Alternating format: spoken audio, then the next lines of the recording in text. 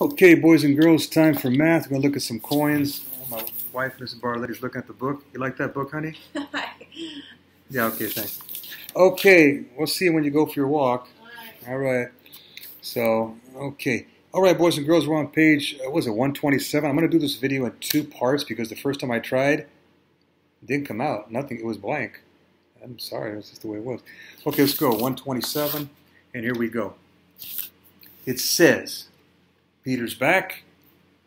I mean, he's, back with us. Peter has 6 more red pencils than blue pencils.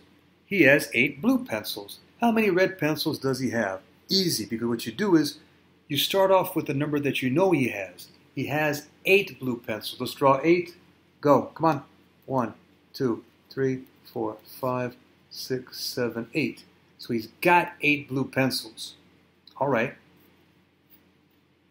He also has 6 more red pencils than blue pencils.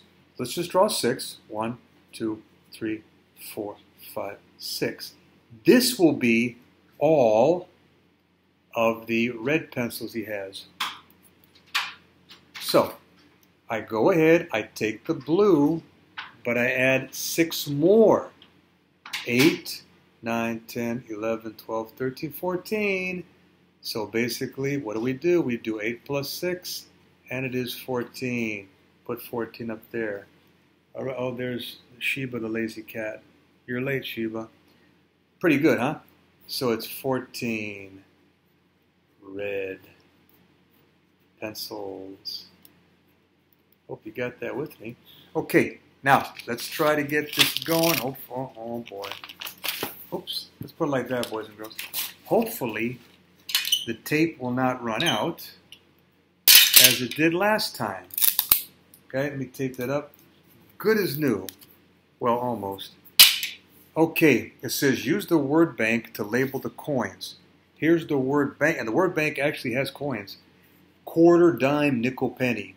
Okay, do you remember? Do you remember?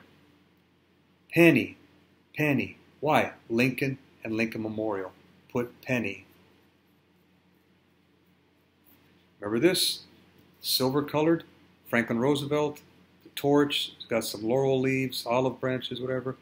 Hey, it's worth 10 cents. It's a dime. We remember that one, right? Let's cross out penny and dime. Okay? And if you need to stop the tape, please do so, or the video, and just press play when you're finished so you can copy this what I'm doing. It's pretty easy though. Now we come to a new one. Oh, what's that? Here it is. He's got his white wig on and his ponytail. George Washington, first president, first general of the United States Army during the War of Independence, American Revolution sometimes called.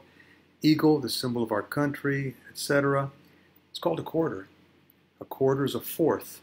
It takes 4 of these to make $1, so it's worth 25 cents. Okay, it's a quarter. Let's copy it. Quarter. It takes 4 quarters to make $1. Last one, you remember that one. Thomas Jefferson ponytail wrote the Declaration of Independence, all men are created equal. Monticello, where he lived in Virginia, means little mountain in Italian. What's it called? Nickel. It used to be made out of pure nickel. Not anymore. Easy, and that's it. Okay, next one. You're going to do this on your own. Sorry.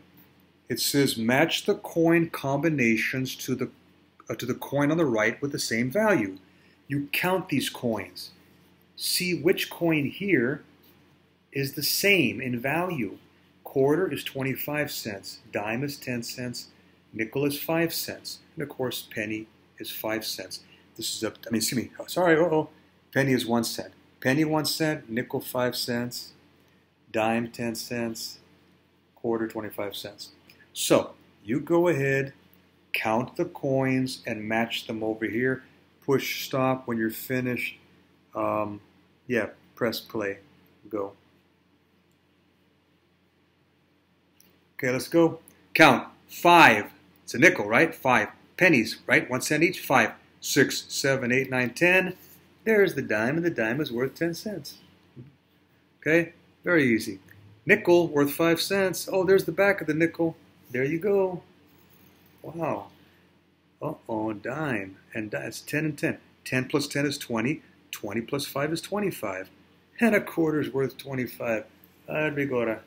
There you go. Okay, I don't want the tape to go ahead and not come out at all. So I'm going to stop. Get ready for part 2.